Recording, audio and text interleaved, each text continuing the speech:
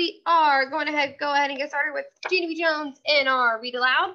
So I'm actually going to turn to my Jeannie B. Jones page in my notebook so I can do a little review of what I've read. Because if you're reading a chapter book and you don't finish a chapter book, you may want to kind of review before you start reading it. So it says, my characters are Jeannie B. Jones. They are Grace, Lucille, Richie, Nana, Mom, Dad, and Jeannie B. Jones's brother, Ollie. And then the setting so far is the bus, outside, Nana's car, Jeannie B's house, and then Jeannie B wants to go to the Richie Nana's house, but Lucille does not want her there. But we know that she does end up getting invited by Lucille.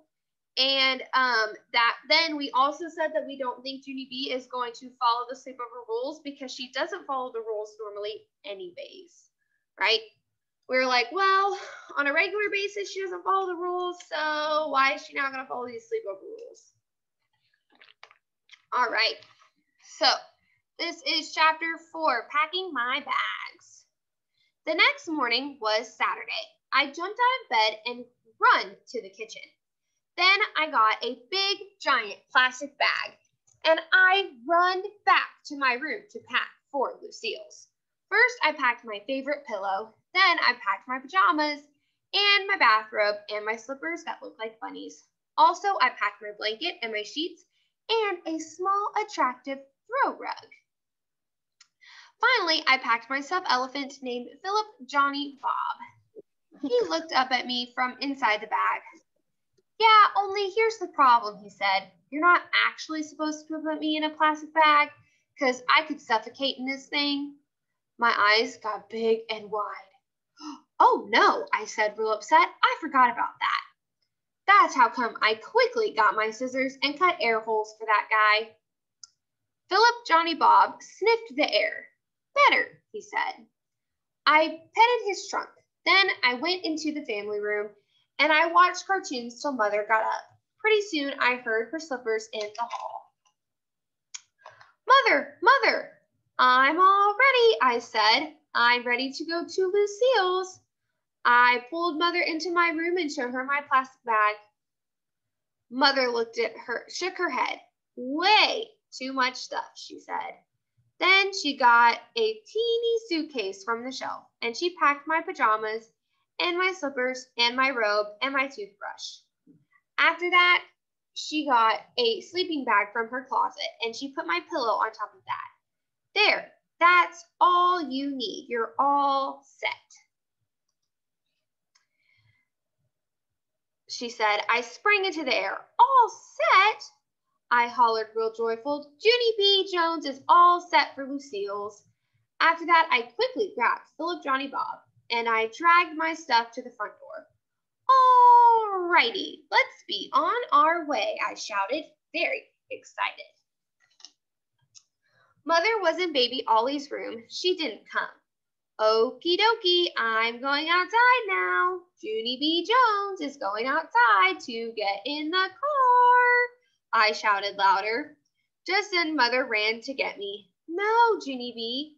No, I'm not taking you to Lucille's, remember? Lucille's Nana is picking you up at 3 o'clock. I told you that. I'm sure I did. All of a sudden, my shoulders got very slumping because I didn't actually remember that information. That's why. Darn it, I said, very sad. 3 o'clock takes forever. After that, I slumped to the table and ate my breakfast. Then I sat on my front step, and I swinged on my swings, and I read some books, and I ate a cheese sandwich, and I counted to a million bazillion, and I sat on my steps some more. And then guess what? 3 o'clock finally came. I saw the big gold car in my driveway. Hey, she's here, she's here, she's here, I yelled, real thrilled. Mother and Daddy hurried to the door. Are you ready to go? Said Mother. Ready, I yelled. Jeannie B. Jones is ready to go. The Richie Nana got out of her car. I throwed my arms around her. Hello, Nana. Hello, hello. I have been waiting for you the whole live long day. Mother pulled me off that woman.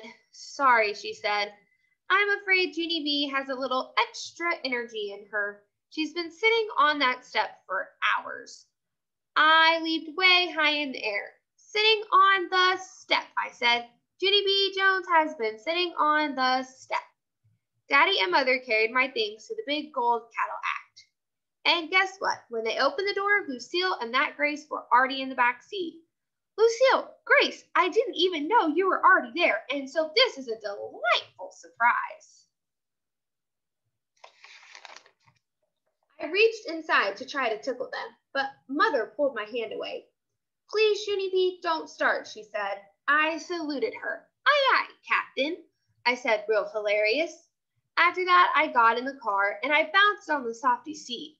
Only too bad for me, because I accidentally bounced too high and banged my head on the roof. The Nana did a gasp. I patted her. Yeah, only that didn't even faze me, I said. After that, I buckled up my seatbelt and waved goodbye to Mother and Daddy, and the Nana drove us away. So, I want us to think about, because I love the part where when Junie B, right, when Junie B says that she bumps her head, right, on the thing, Nana gasps, right? So she probably is very surprised when that happens or very shocked. But then Junie B is kind of like, yeah, whatever, right? So what kind of character trait could we give Junie B? She's very, can anybody help me out? What kind of character trait could I give Junie B? Emily, what kind of character trait could I give Junie B?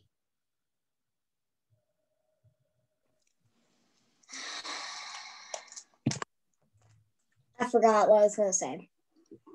Anybody else? What kind of character trait could I give Junie B? Camila, what kind of character trait could I give her?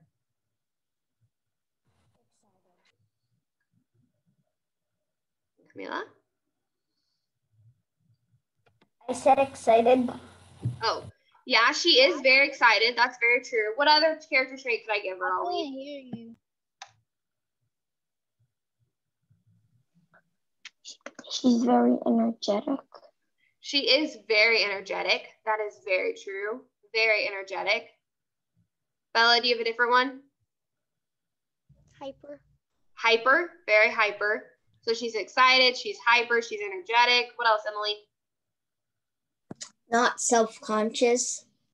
Okay, I like that. So she's not very self-aware, right? She's not really self-aware about like what's going on around her, especially like when she hit her head and stuff, at the fact that that might shock Nana, obviously, but it doesn't shock. It didn't faze Junie B at all. She was like, oh, well, I hit my head, whatever, you know.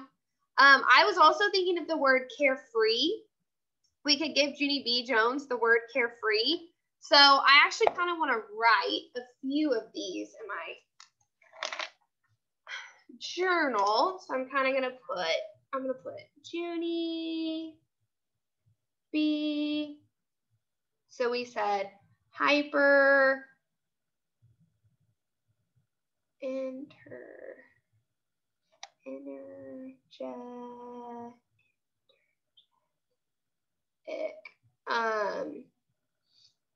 excited, I said carefree, Emily said not self-aware, so she doesn't really know what's going on. So these are just some different character traits, right, that I can give Junie B. So these are just some different character traits that I might give her. And the reason that it's important, especially when you're reading chapter books, the reason it's important to identify character traits while you're reading chapter books is because your main character, like Junie B, is never going to change. She's always going to be your character, and she's always going to stay the same. So it's kind of important that you go ahead and identify who she is and how she acts.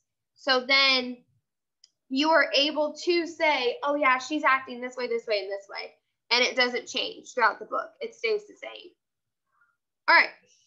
So that is